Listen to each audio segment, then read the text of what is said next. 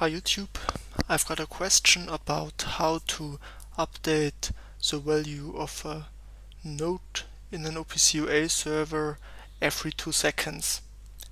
I have already made a video in which I have shown you how to use callback functions to connect the nodes to a physical process.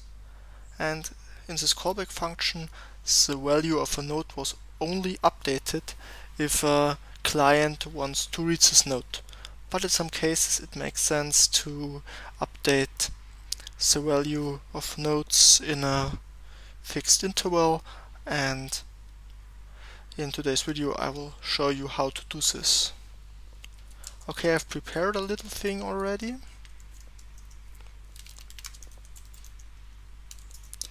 So here you can see the minimal code for a OPC UA server written with the library Open62541.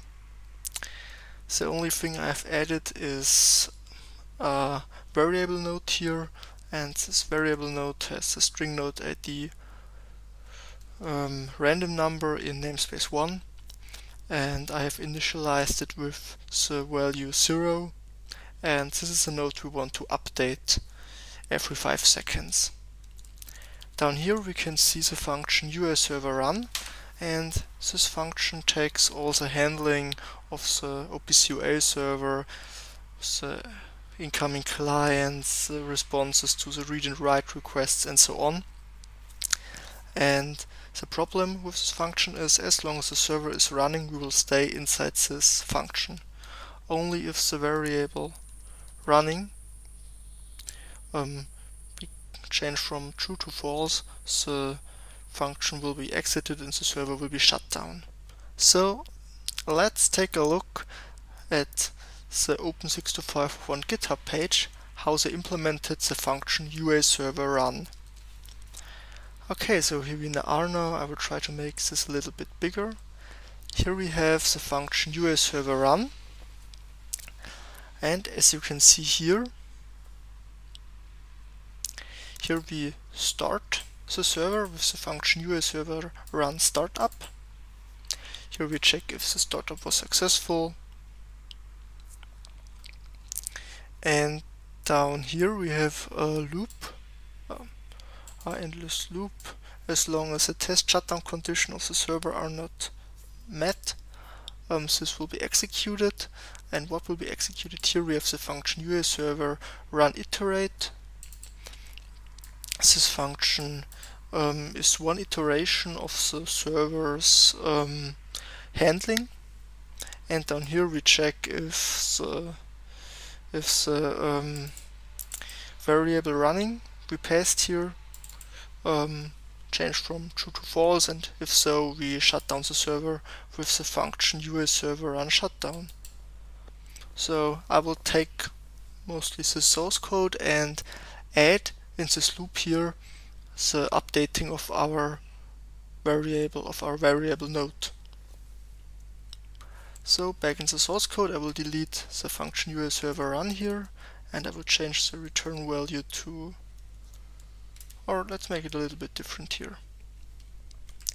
So we have seen, to start up the server we need to call the function UA server startup, and it only has the argument of a pointer to the server's instance. And to shut down the server, then we can test if this was successful. Let me check. Okay.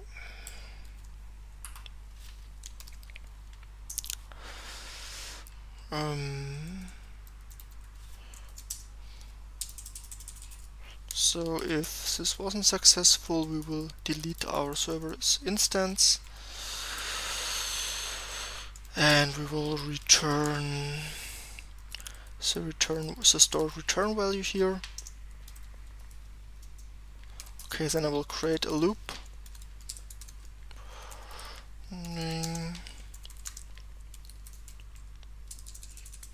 As long as running is true, we will execute the loop, and here we will do the handle server, And for the server handling, we need the function UA server run iterate, and this needs as an argument a pointer to our server instance and a true. And down here we will update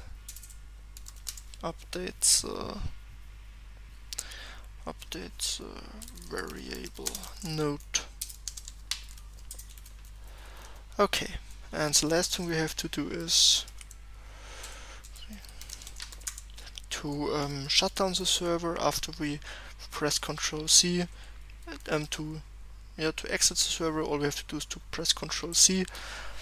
Then our stop handler up here will be executed, and this will set our global variable running to false, and so this loop is no longer executed and the server will shut down.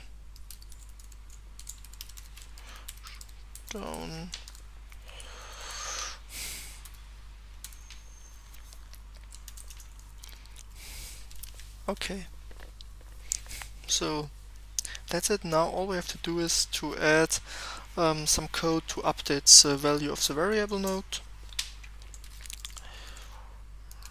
And for this I need a variant value. I will generate a random number with the rand function here. And I will print it out so we can see it. The value has changed.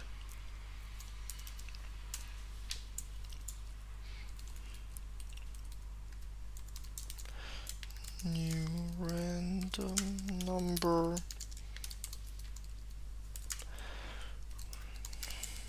Well, okay, and now all we have to do is to write this this value in the server.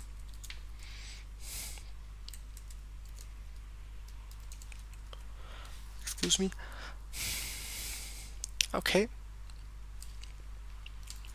And to update the variant value to the server, we need the function UA server write value.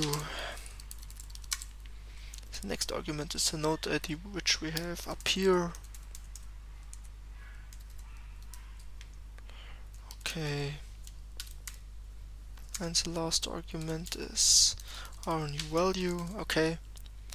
And that's it. But now we have a problem.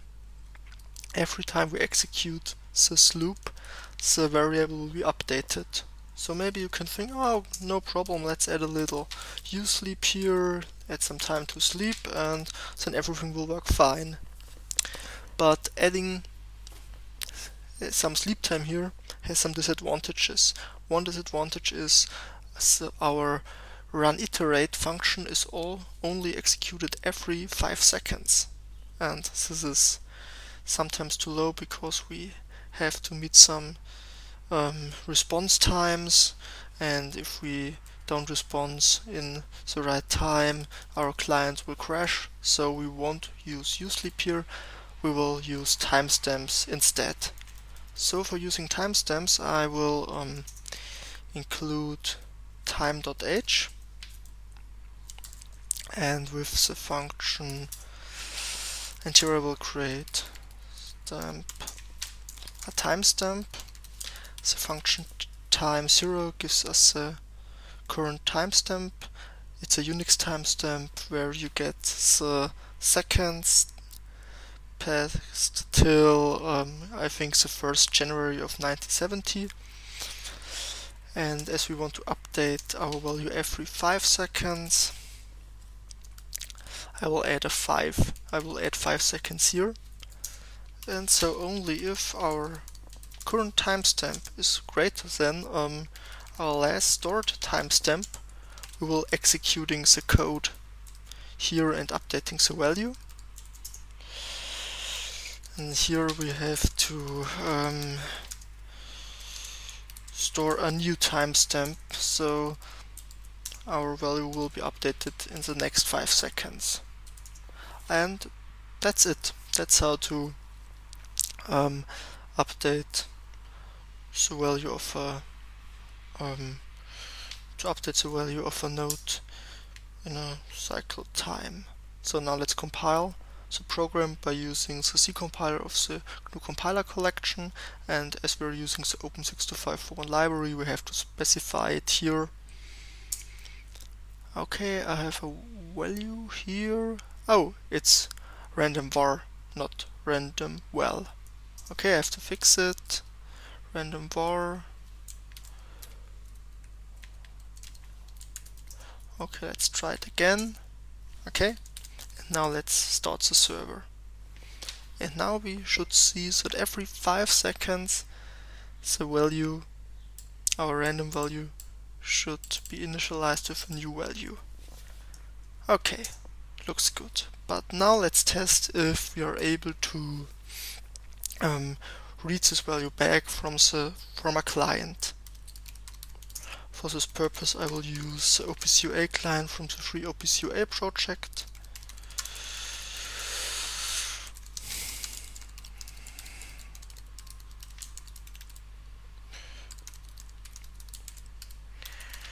So let's create the client's instance and try to connect. Okay, now we are connected. Okay, and now let's try to read the value. Print client get node. Namespace is 1 and the string is random number. Okay, and we want to get the value, and then we will sleep 5 seconds.